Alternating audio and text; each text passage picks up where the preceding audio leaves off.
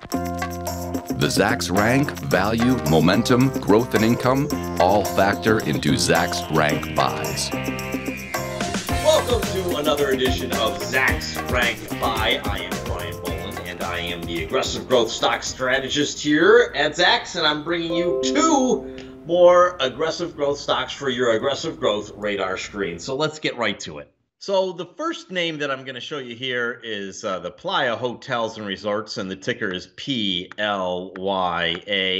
And I happen to know a tiny amount of Spanish, and I believe that the Playa means beach. So these are all resorts. As you can see, this is a Zacks rank #1 strong buy. It's got an A for growth and a C for value.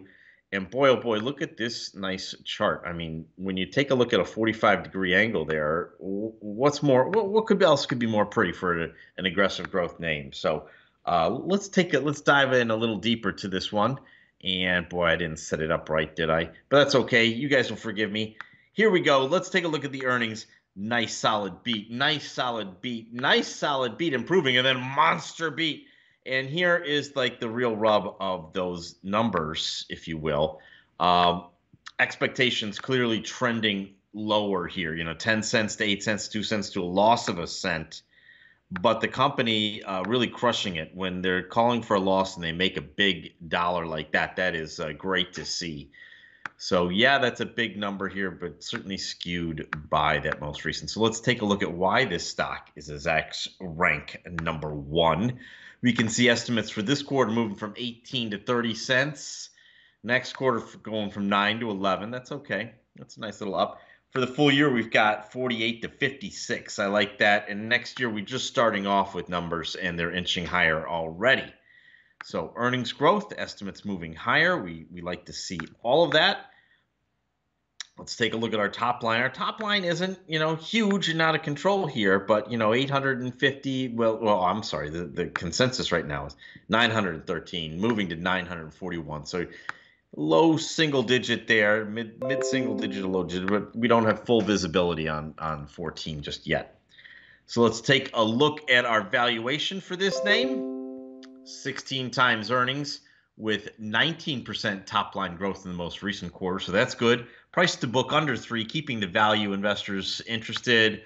1.7 times on our price to sales is okay. Big move there in our margins, but we got an NA there. But the margin profile moving up is always something that's great to see. And we'll take a look at the chart. And this one's really bounced around. COVID, we didn't think anyone was going to exist, much less go on vacation.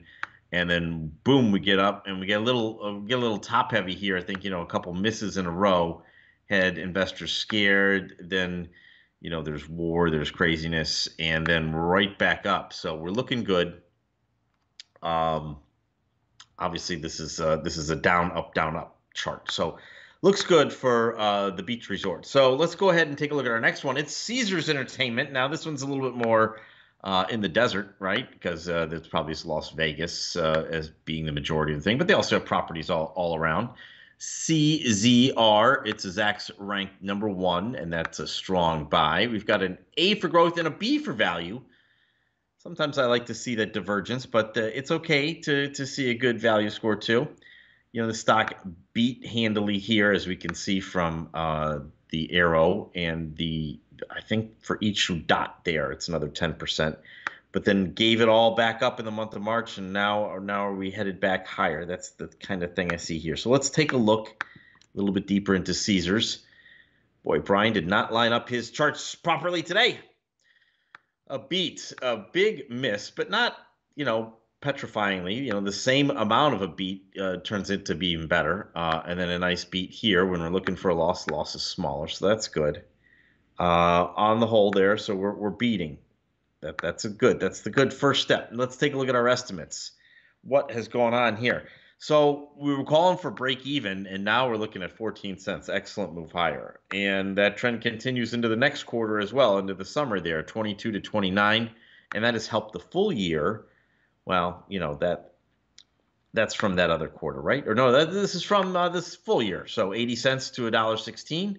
And next year, $1.87 to $2.41. Good to see that. So that's estimates. Let's peek into the growth story here. What kind of growth story again? Again, we're not seeing, these mega unbelievable growth type things here, but 6% and 3.5%. So let's take a look at our valuation. Let's had a B, so maybe even better. But boy, oh boy, right out the gate here, I see a 42 times. That's a lot with only 8.8% growth, but still low on the price to book and a real low on price to sales. Operating margins, I know these are negative numbers, but they are going in the right direction, getting smaller, losses getting smaller. So that's good to see. Same here for your net margins, going in the right way. So when we have that, what do we have? Let's take a look at our chart.